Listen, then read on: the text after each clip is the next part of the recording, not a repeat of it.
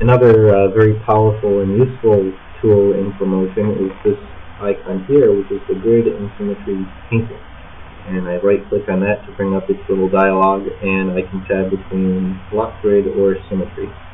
Symmetry, what that will do is allow me to do stuff like this. Let's say I were creating a really fancy rug pattern or something like that. It just very quickly allows me to draw and have it create that pattern. Here you go in what's called cycle mode, in a more spiral approach to things. And it's just a really interesting and potentially useful way to do things. But what's even more useful is the tile mode, or the grid mode.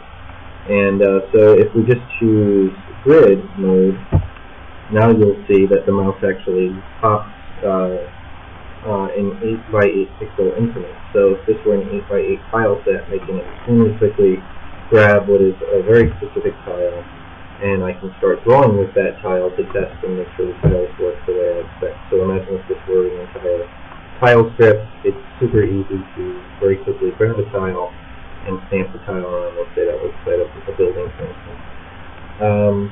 But let's say there's also a more powerful feature. Let's say you need to create a tile in the first place that loops perfectly in any given direction.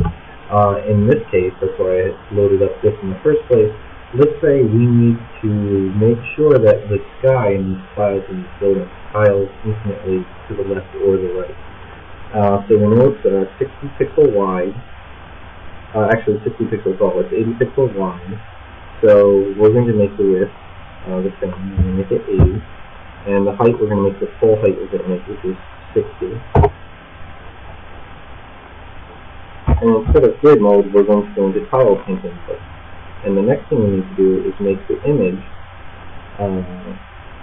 frame resize, and we're going to make sure we're in reposition mode. And we're going to frame size to start with, but I'm going to bring this width up to 3 times, so it would be 240, I believe, 3 times the width. And reposition the current part of the image to the top of that corner. Okay, I do that, and now you see what's happening. Looks weird at first, but once I place the first pixel, which is going to be in the upper left corner, what's happening is anything I draw, pick a really bold color like black here, you'll see it's being done across the board. So even though I can draw it anywhere across this now repeated 3 times this image, it's actually editing in all 3 places. So I can look for anything that looks like a seam and make it disappear. So there we go. Super simple way, and I could have done the same thing if I wanted this.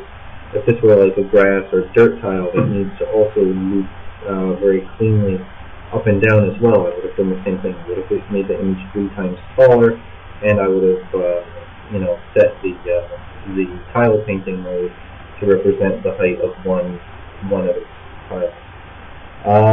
So anyway, this is just a really handy. I want to put a stronger shadow on the cloud here, which I wouldn't want to do, but this is an example. There you go. You can see how you just edit like you're drawing normally, but it's ensuring that there's absolutely no strange mismatch or seam in your image. And then when you're done, all you have to do is frame, resize, and just go back to the original width. It's a good idea to reposition it to the corner again, but go back to the original width, which is 80, and then turn off the grid mode. And once you save that, you know exactly how it's going to work. So really handy for creating looping tiles and text.